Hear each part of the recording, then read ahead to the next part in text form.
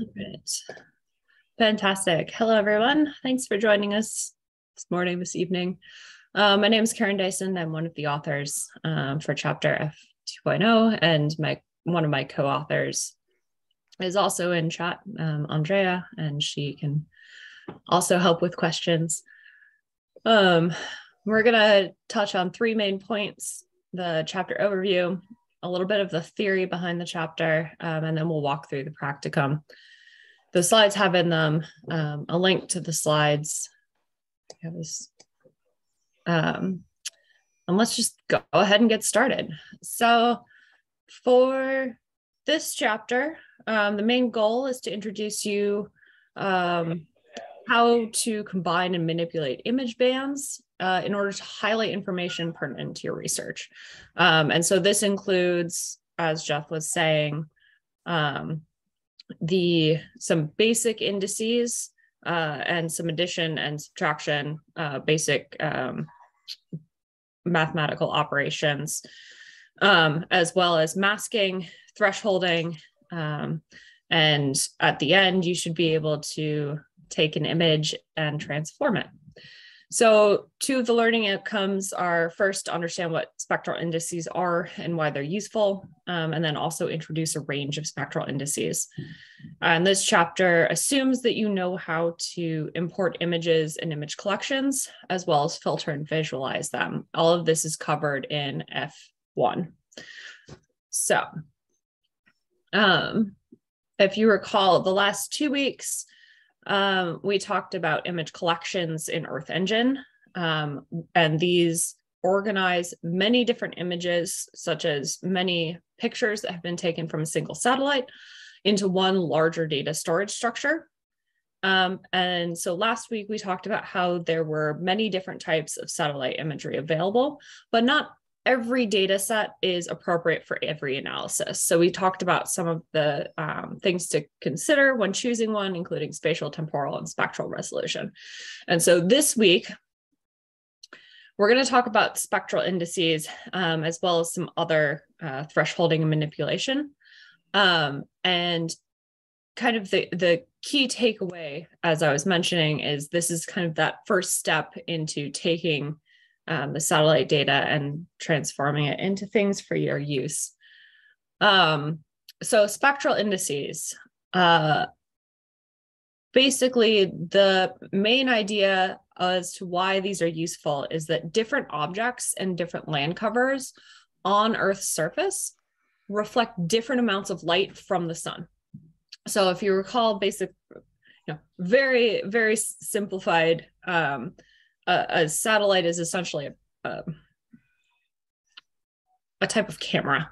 So it's looking at, not all of them, but many of them are looking at reflected electromagnetic, usually light of some sort, that is reflected off the Earth's surface and capturing that. And that capture is really what we're analyzing. So we have to think about how different surfaces are reflecting that light in order to do analyses such as land use and land cover, detecting where forests are, detecting if there's missing forest, looking to see where buildings are, things like this. So spectral indices help us by combining multiple bands, so multiple wavelengths, often using simple operations like subtraction and division, in order to express how objects reflect light across multiple portions of the spectrum. And this single value across an entire image helps to distinguish these particular land uses or land covers of interest. So I've included on this slide an example graph that shows how some different land covers reflect different wavelengths. So if you look at snow, for example, it reflects a lot in these lower wavelengths and almost none in the higher wavelengths. Whereas, for example, seawater reflects very little across all of the spectrum. So using these properties, we can help distinguish these different land covers. So let's move on to the practicum. And before we dive in, I'm going to have two quick reminders. The first is that access to the book scripts in GEE, this link is the same link that's in the book everywhere. When you click on it, you should see under owner, this project's GEE book. If you do not see this, simply hit this refresh button and it will show up. The second piece I want to talk about quickly is finding help for functions in Google Earth Engine. This week, we'll start to get into using multiple functions, chaining functions. And so I just wanted to mention this before we get too far into it. There's three, I'll call them three key ways that you can find more information either about a function that you're using based on something in this book, or alternatively, something that you know you want to do, but you don't know the right function for it. These are really common problems across all sorts of programming. And so the ways that we approach them in Google Earth Engine are first, there's a docs tab. So in that same window that you have your scripts, docs, and assets, if you go to the docs tab, actually, can you see my Earth Engine window if I do this? Yes. Perfect, thank you. So here, this middle docs tab, if you type something in like add, it will pull up all the functions that have that search term in it. So that's the first way. The second way is there's a question mark that leads to a user guide and other sorts of guides. And that's up here. So where your name is, you can just click on this question mark and click on the user guide. And it will pop up in a new window for you. And this has a whole bunch of information. You can either search for the type of information you want, or the thing I find really helpful is under this guides tab, there's a whole bunch of information and a bunch of different tutorials that are all listed for you on this left-hand side. And they will give you all sorts of information, including very basic information, such as pointing out what each of these things are called. And I will note that in the book, we tried to use this terminology as much as possible, so it's consistent. So, and then of course, the final option is Stack Exchange and Google. All right, so let's chat about section 1, which is band arithmetic in Earth Engine. So many indices, as I was mentioning, are calculated using very simple arithmetic, addition, subtraction, multiplication, and division. And so you can calculate many indices just using these very simple arithmetic functions. So we will use two methods for this. The first is manual, so using add, subtract, multiply, divide. And then the second is, I'll call it functionalized. So we'll use a function called Normalized Difference that executes a specific formula on your x, right? So this is kind of, if you remember algebra and you had, x squared plus y squared, and then you specify x and y and plug them into that equation, that's exactly how this works. So let's go ahead and bring this code editor back. I don't know why, but it likes to move these little side windows around, but you at least can see how they can move and hide themselves. And so if you ever lose them, if you can't find your console, you just have to pull it back open. So I'm just going to go ahead and run this 2.0a checkpoint, and then we'll talk about it. So give that a second to load.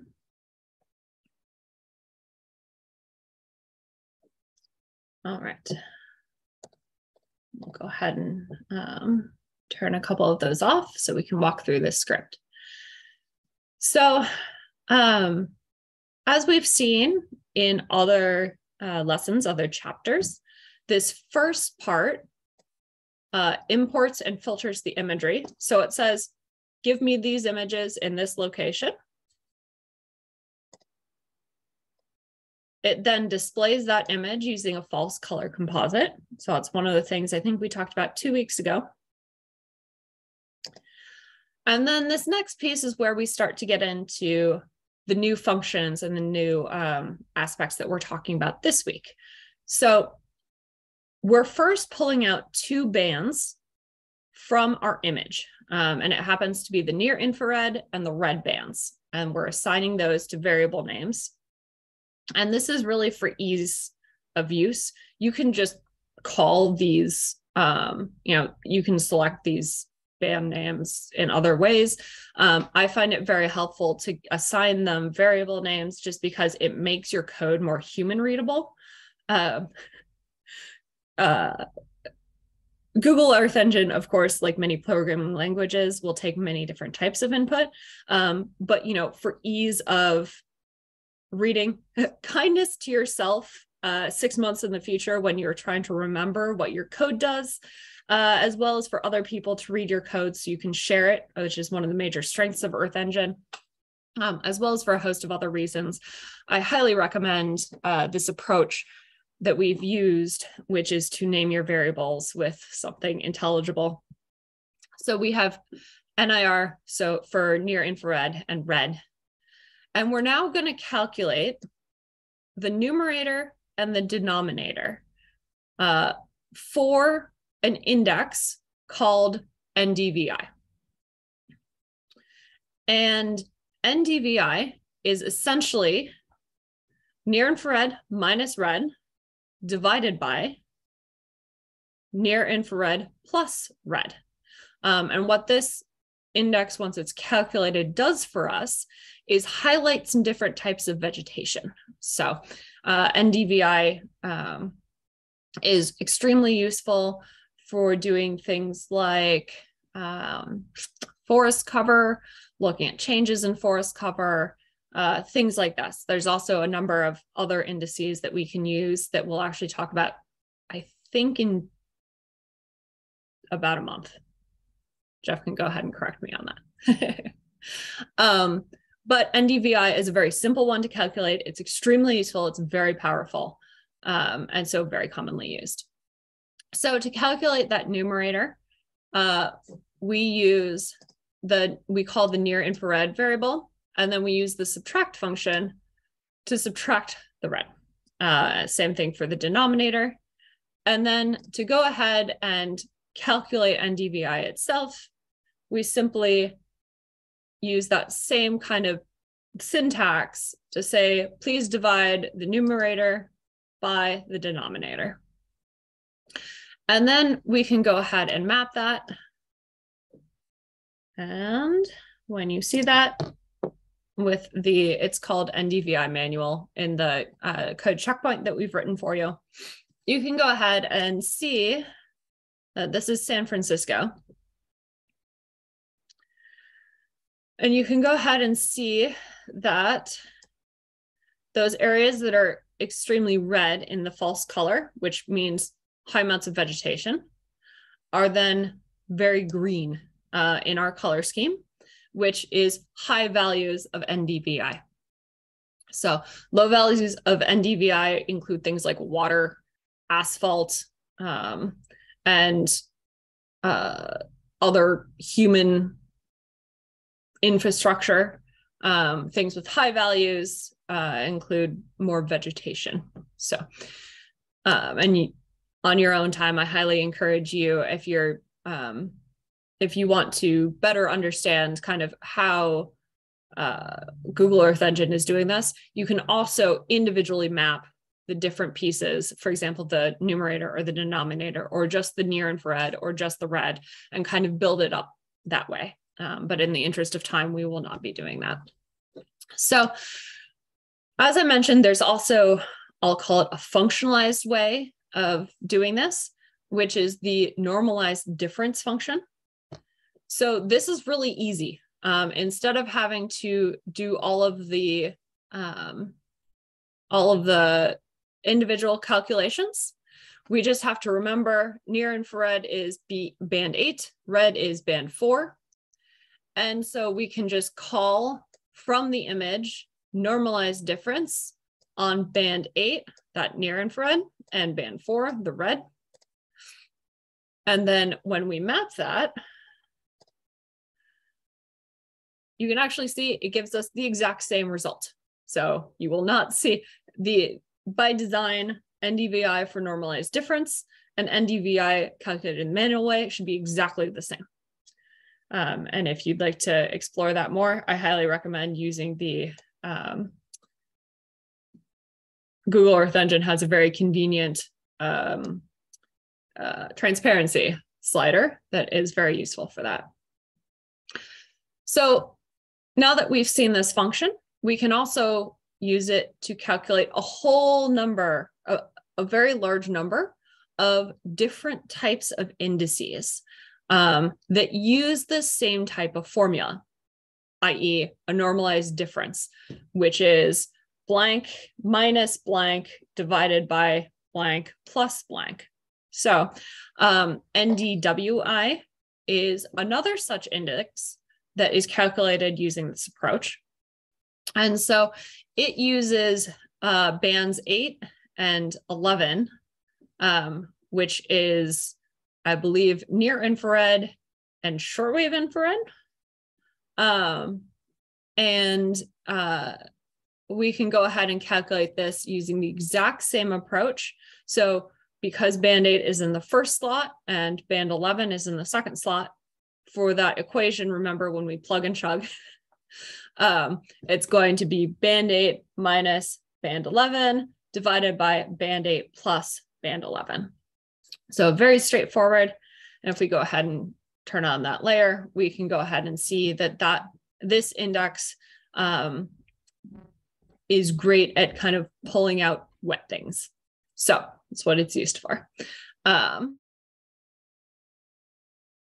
All right, so section 2 of this chapter talks about thresholding, masking, and remapping images. And these are 3 related functions, I'll say. And so I'm actually going to go through all 3 of them instead of pausing between each one because it's all part of one section. And we'll go ahead and hopefully by doing it this way, we'll probably answer some of your questions that come up as we go along. So let's go ahead and dive into it. So the first piece of this section is thresholding. And this is a pretty simple idea. It's basically using logical operators in order to categorize band or index values into 2 groups. So this uses Boolean operators. So Boolean is basically true, false, 1, 0. And operators in Google Earth Engine are basically the same as anywhere, but they do have a somewhat unique taxonomy, shall we say. So I've listed them out here. They're usually 2 to 3 letters, and they're essentially just abbreviations, the first letter of what you would kind of call them mathematically. So for example, less than or equal to is LTE, so less than equal. And that's kind of how I have to remember what they all are. But again, remember that if you ever have trouble, oh, what is it? What is the abbreviation for less than or equal to? You can always type it into either the docs or the user help that we were talking about before. So let's go ahead and pull up this checkpoint. this up. And I'm going to go ahead and, as we did before, run this and then talk through different pieces. So this will take a second to load, and it will actually load all of the different pieces that we don't need quite yet. So, as before, we start by selecting an image, create the NDVI using the normalized difference approach that we just talked about, and then mapping it. So here's the NDVI for Seattle. We've got it on that same red to green color palette that we did before. So now we're going to take this NDVI and implement a threshold on it. So using kind of that same approach as we saw with the add and subtract, as well as the divide previously, we say, the Seattle NDVI greater than 0.5. We're going to assign to our new variable, which is CVeg, Seattle vegetation. And I'm going to go ahead and make this. There we go. So if we go ahead and map this threshold, essentially what we've done by thresholding this is, again, using that Boolean operator into kind of true and false, or in group, out group, however you want to define it. By saying everything greater than 0.5 is 1, so it's true. This is basically turning it into a forest, non-forest.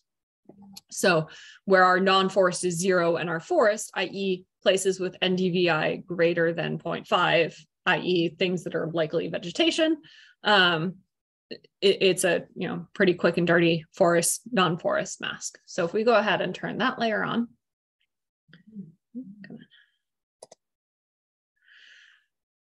we can see the palette here. There's no gradient in it, which is kind of the first thing to look at in noticing that it's now a categorical variable. So, I mean, technically a Boolean variable, but categorical. There's 2 bins that everything falls in. There's no in between, like we saw with the NDVI, where it spanned that color palette. So, I'm actually going to switch back to the slides now. Along with thresholding, so we just saw how to do it for 2 categories, but sometimes you might want to bin things into more than 2 categories. So for this, we use where. And we can use where to build these complex categorizations, i.e. more than 2 categories. And this uses, we again are using Boolean operators to assign new values.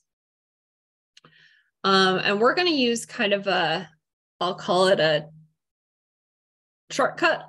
We're actually going to start with an image where every value across the image is 1. And then we're going to say, okay, in this image, the pieces where NDVI in this other layer is less than negative 0.1, make it 0. And then for NDVI greater than 0.5, give it a value of 2. So our nmap should have values of 0, 1, and 2. Alternatively, and we won't get into this today, but you can use other operators such as and or to specify multiple conditions that can be met. And this is talked about in the text. So I'm going to go ahead and bring back our Google Earth Engine window and talk about how we implement the where. And I do see some questions popping up in chat, and Andrea, maybe you could address these. That would be a big help, thanks. So we can keep moving here.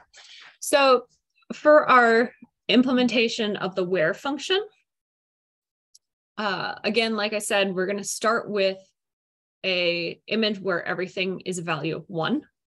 So this is how we do that. We basically say, create an image of 1. That's what this first command is here. And then we use clip to constrain the size of the new image. So it's not the entire world. We're actually we just wanted the same geometry as our other image. So we clip using the Seattle NDVI geometry. So then we get a layer that is the same footprint, and every pixel is the same size, and every pixel has a value of 1. And I will say, we're not going to dive too far into clip and geometry in this lesson. We do in other ones. But if you're curious, I highly recommend you,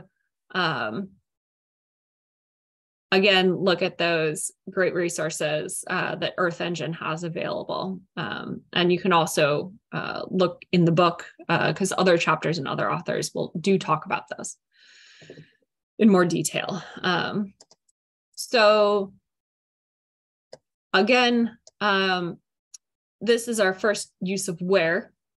So using that image that has a value of 1 everywhere, we can say, in this image, where the Seattle NDVI layer is less than or equal to negative 0.1, assign the value 0.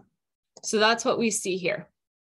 So the where has 2 arguments. The first is the Boolean operator, and then the second is the value to assign.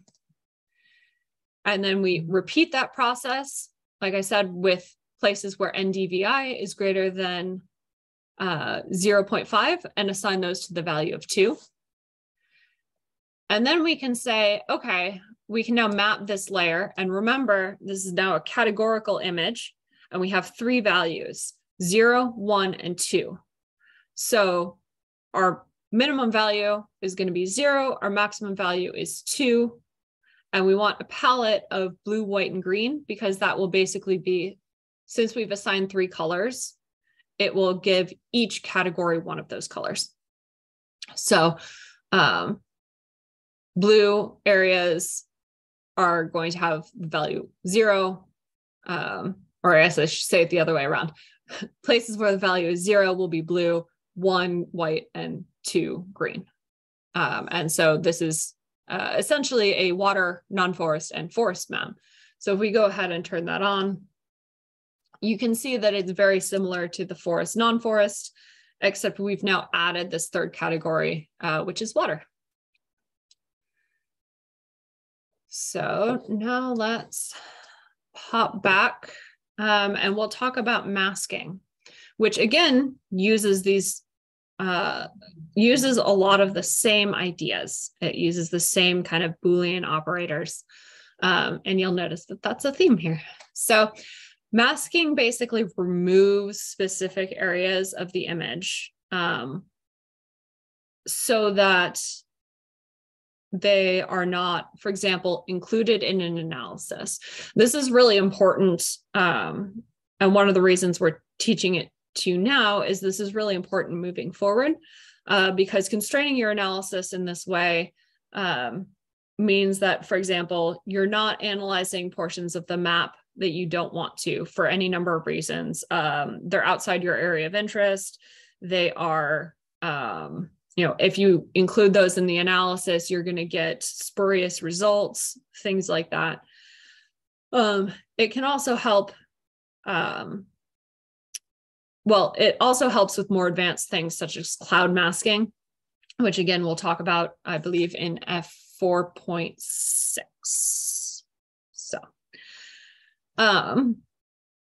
So again, your unwanted areas for analysis will get a value of 0, and your unmasked areas will have a value of 1 in the mask layer. So you don't have multiple values. It's basically that true false, but you can assign different things to the masked area versus the unmasked area. So for masking in Earth Engine, we use the mask function to set an image's mask, and then we use the update mask function to add values to an existing mask. So let's go ahead and see how this works. So to implement masking, the first thing that you can always do if you'd like is to look at a layer's existing mask. So the way you can do this is by using the add layer, the same add layer map add layer function. Sorry, that's mouthful, that we've been using previously throughout this lesson and through previous lessons, to say, please map this, this layer's mask. And then that's what we see when we can turn on the Seattle vegetation mask. And what we see here is very simple, right? So again, black is 0, white is 1, black is masked, white is unmasked. So we see a very simple thing where the entire world, actually we'll go ahead and turn off these old layers. The entire world is masked except for this one area, which is what we would expect, right? Because this layer only has data in this location, it's showing data in this location and nowhere else. So we're now going to create a binary mask of non-forest areas. So we're going to create a new mask and say, for our Seattle vegetation map that we created before, anywhere where it's equal to 1. And then we can update visitors today. We can update that Seattle vegetation mask with the non-forest mask. So with these non-vegetated areas that we've just assigned to the veg mask variable. So we do this again using the update mask function. And this is the same kind of syntax. To update the Seattle vegetation mask with the non-forest mask, we simply say Seattle vegetation, update the mask with the vegetation mask. And now we can map this updated vegetation layer. Actually, I'll turn this off. And this is the masked forest layer. And if you see now, and I want to point out the difference between this masked layer and the non-forest versus forest layer. The easiest way to do this is to look at one of these non-forested areas. So in the non-forest versus forest layer that we created using that first instance of the Boolean operator, areas that are white have a value of 1, or sorry, of 0, I think we send them, and areas that are forested above that 0.5 value have a value of 1, and they're green. So there's data, right? There's values across the entire thing. However, if we look at the masked forest layer, you can see how you can see the base map coming through. That's because there's actually no data in those masked areas. So this is extremely valuable, right? Because the only place you have data now is where we had decided those forested areas were. So masks are an extremely powerful tool. I will also mention they are not always easy or immediately applicable for some more basic analyses. And so if you end up coming back to this material, in a little while when you have seen, for example, the information on cloud masking, I'd say that's just fine. This is, helping to build those fundamentals. So